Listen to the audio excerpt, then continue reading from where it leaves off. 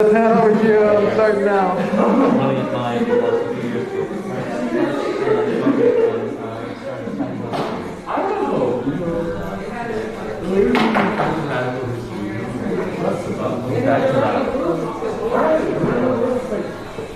Hey there.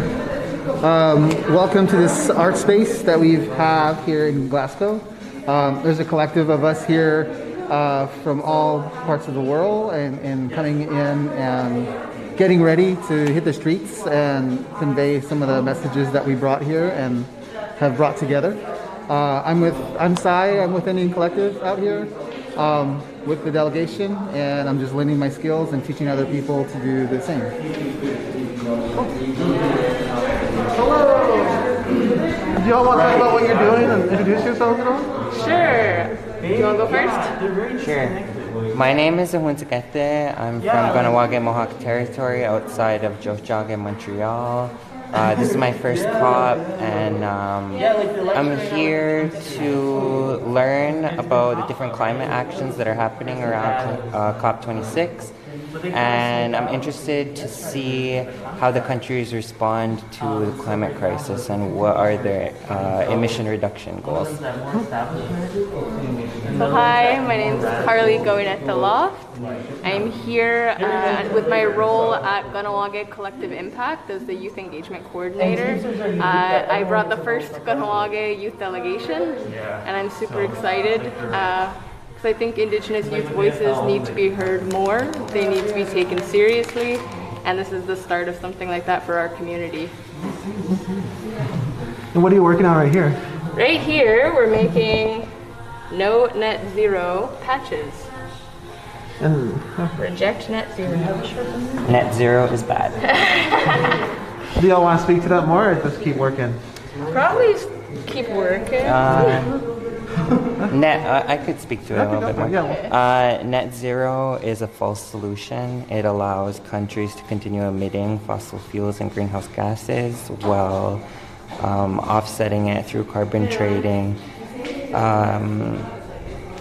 My personal stance is to keep fossil fuels in the ground, so zero emissions rather than net zero emissions. Oh, thank you.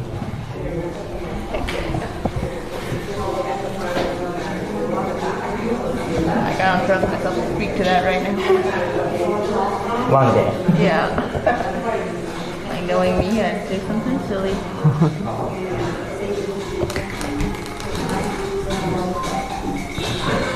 What do you think? Neuroscience. Hello! Do you want to talk about what you're working on here? Or do you want to introduce yourself and talk about it? I don't know.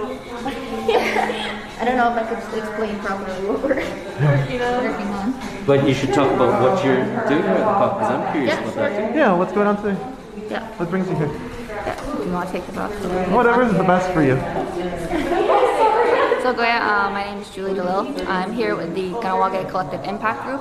It's the first youth delegation from our community, Ganikahan community from Ganawage, which is in Canada. It's South Shore of Montreal. And so we're here with our group of 4 Ganawage Rona youth. And we're here at COP to learn more about how we can bring back some of this knowledge to our community to help in the adaptation for climate change. And what's that feel like to be here as a representative for your community? It's really humbling, I think, is what I've figured out today. It's a lot of people that have so much knowledge and are doing such great things, big things like this, for example, and we're just honored to be invited to some of these things and learn from people that have a lot of knowledge and be invited to participate in some meetings and yeah, I'm hopefully representing my community and able to share with them when I get back. Well, thank you. Thank you. Oh, right here, right? No, that's okay. I'm just over here. Do you want to talk about who you're with and what brought you out here? Okay.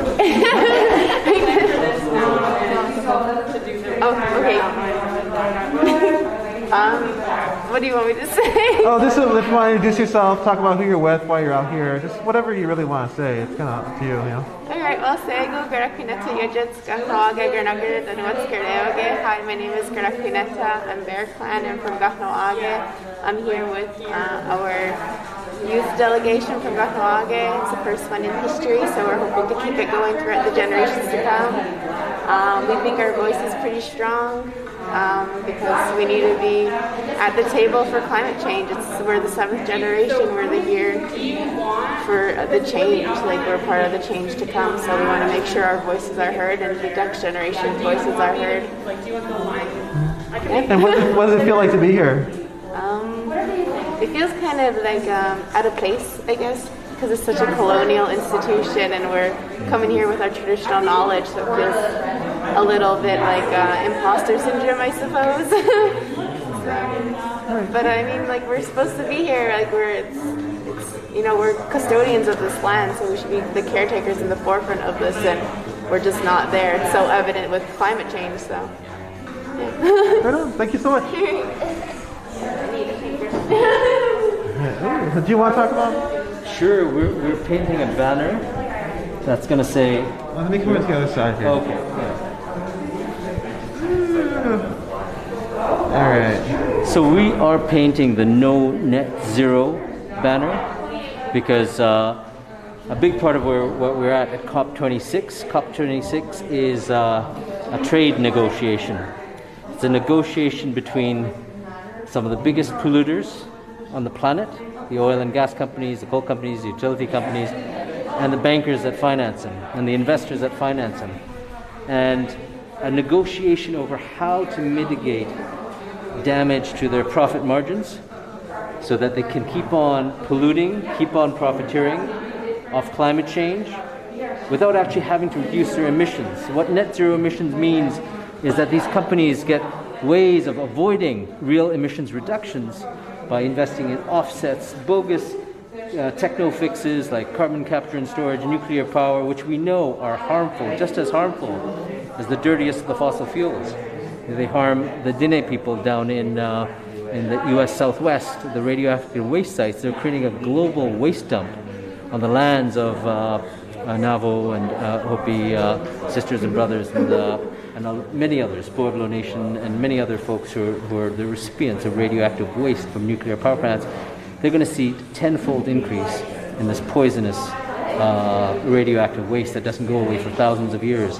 Similarly, there's other communities facing biomass burning and waste incineration. There's communities facing mega dams, displacing them off their traditional lands all over the planet. All of this is under the auspices of net zero that is being brokered inside as part of the Paris Climate Agreement. And we're here to say that no more net zero nonsense.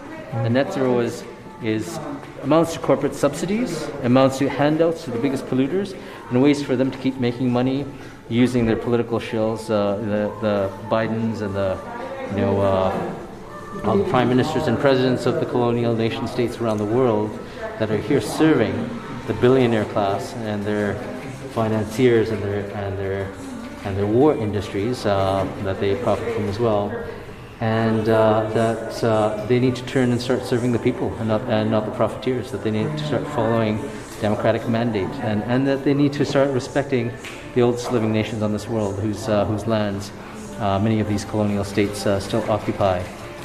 And until something we say is until we have the real solutions pathways to climate justice involve black liberation, involve indigenous nationhood, involve grassroots feminism, and such intertwined strategies is what's going to really help us serve the defense of Mother Earth more than anything. Certainly not net zero emissions. So until the political shills in the UN start serving the agenda of the Earth and all her most oppressed and most harmed peoples, we're not going to make any headway on climate action. It has to be frontlines first, and the democratic priorities of frontline communities first and foremost before any of the moneyed transactional governments have a say and in which direction we all need to move for the future of our grandchildren. Thank you. Well, I can't let you get back. Did you introduce yourself? Did you want to? It's up to you. Doesn't really matter. Ananda, the Just Transition Alliance, It Takes Roots Alliance, and also Climate Justice Alliance. Okay. I'll let you work. Thank you so much.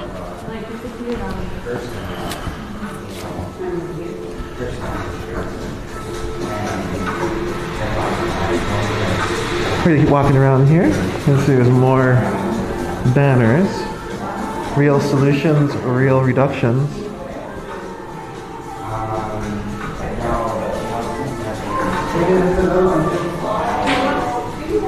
one that wants the hashtag at the bottom. Okay, no more, no more. Yeah. Okay. And there's another one, which is this one here. Okay. Did you want to talk at all? I didn't. Yeah. Huh? Did you want to talk about being here at all? Okay, sounds good.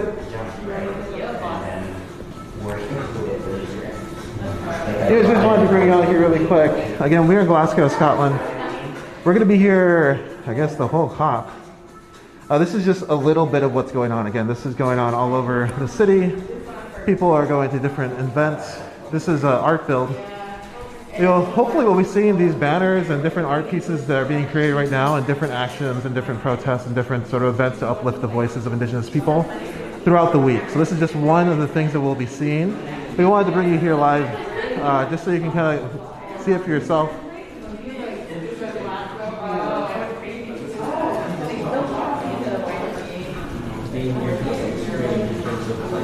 Again, if you're following along too, you'll see that our Director of Climate Justice Campaign, Jade Legay, was on a panel speaking truth to power earlier today. You can look at the feeds, you'll see that conversation. Because there are some people who come here to do like talking. Sorry. Build their TV.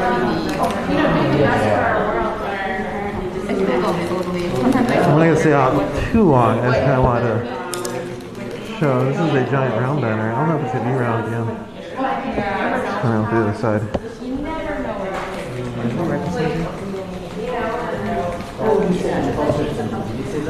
That was brilliant. Yeah, actually, this is just painted.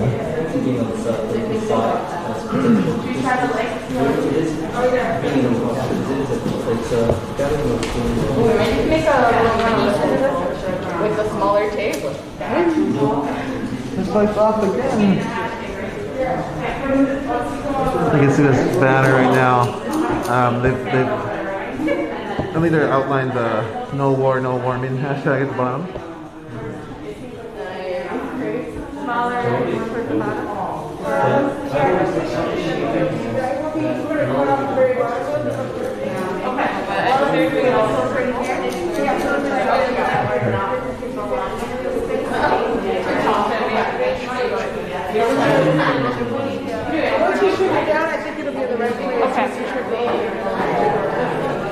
Yeah, if you ever got a big banner, it's projector key. You can see the outlines, right? So again, right now they're just trying to make this bottom outline put on the banner, but earlier they had it smaller so you could see where they outlined the stencil. And that's how this banner was made too. So you look over here, this is projected on the wall, they made a stencil of it, then they had a group of people paint it. I tried to film a time lapse of it, we'll see if it worked out here in a little bit. Again, my name is Lorenzo Sedana, I am the Technical Media Director here at the Indian Collective. My pronouns are they, them, I'm Chicanx. Really excited to be able to bring you to this art build in Glasgow, Scotland. For you to basically see how people are doing it everywhere. There's the Indigenous youth contingent here, and our contingent here, and there's also other Indigenous contingents. We're looking forward to being live at the march on the 7th, which will be an all-day march. And there'll be hopefully a lot of contingents from all over the world that we'll be able to speak to, you'll be able to hear from. So keep following along here at the Indian Collective. Hit like, follow, share, subscribe, get alerted. Again, we'll be on the ground in Glasgow for, I think, well, at least I'll be here for 9 more days. And then the other team will continue to be here as well. So we'll be giving you on the ground updates. Tomorrow we'll be in the streets. Today we're in a building. I'll show you the outside. It looks like out there. Ooh, you can't tell. This looks like a building. Not important. All right. So I'm going to try to talk to one more person, I think, and then we'll call it. Just wanted to bring you in really quick, show you what's going on, and then take the feed down and get back to work building banners and sharing stuff. I think they're trying to get this centered. No war, no warming. U.S. militarism, #1 polluter, killer, colonizer. Oh, snap. Is Karina, did you want to talk about what you're working on here? Hello, I'm Karina Berry. I'm the Managing Director of Indian Action with Indian Collective, and I'm just here at the Art Build with all these other dope indigenous folks. And right now we're working on centering, we're trying to make a stencil for a banner. And so you see me tediously trying to fit no war, no warming in this kind of demilitarizing the climate work here. But we also have done this to a number of other banners that are my WG and our Two-Spirit LGBTQIA+ relatives, raising awareness to violence against our relatives, especially the connection to the extractive industry and extractive projects. And like others have said, creating banners around addressing false solutions and really just trying to amplify our messaging and our demands. And I guess what I'm loving is like in this space, it's a lot of frontline organizers and folks who are on the ground. And just like with COP, it can be a space that's not accessible or equitable for everyone to be a part of negotiations, to be inside and within that space. But here in spaces like this, we can come together and organize around our shared fight, our shared goals, and really be able to bring strong art into the streets so that these world leaders and electeds and corporations that are coming here for the summit can like really see our message very strong. And so yeah, that's what I'm doing, trying to help create good solid banners. All right, sounds good. I just wanted to say hello. I'll let you get back to work. Thank you. All right, I think that's it. That's going to be the live for now. I'm going to try to get a little more shots of this painting. Yeah, it's all about community effort. Yeah, really, it's not really like eyes and ears. That's right. Sometimes someone has to be an eye, sometimes someone has to be an ear, but you come together and work. Right. So just that FYI, I'll reorder. Okay. Nice. Also, just tell people to wash their shoes because the floor has been brand new painted. And somebody tracked black all over the place, so we scrubbed it off the floor. It's probably me. Make sure you're not tracking paint. I think it was me. Oh, okay. Like I said, we were trying to track paint. We found a little paint tracking. So we're just looking a little bit, just going to get some footage of people working on these stencils. And then we're going to go, if you have comments and stuff or questions, drop them in the chat. I'll try to get to them later, or we'll get to them later on in the week. Again, we're going to be here the whole time in Scotland, in Glasgow. Over here. So Rose is going to come back, and then she'll just make us whatever she's making.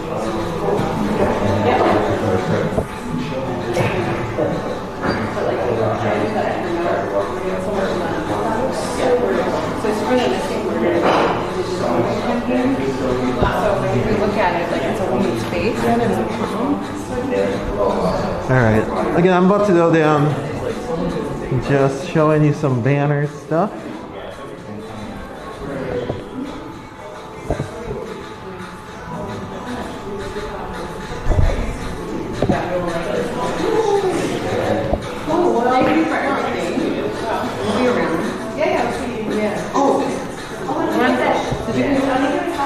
Did you want to talk about the Civic House? Yeah, we're live right now. I didn't explain it properly. Iris coming over? Yeah, we can do it Friday. I'll be live later on too. Okay. Yeah.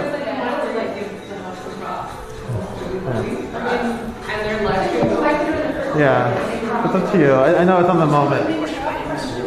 I just don't know where we're at. Like, what is this place? Is it okay? Oh, okay. Okay, so we're gonna talk to somebody from here, right? I'm the manager. You're the manager of this space? Yeah. So where is this space located? Because people are watching in the United States right now, they'll probably don't even understand where we're at. So. Okay, so am I live now? Yeah. Okay, cool. This is Civic House, which is a Victorian warehouse building, originally a print press. It used to print trade unionist pamphlets and posters, so it's got a really nice legacy of activism, actually. And we bought the building in 2017, and we have been redeveloping it as a cultural venue and community art space. We have a canteen, and a space upstairs that we're developing into a co-working space.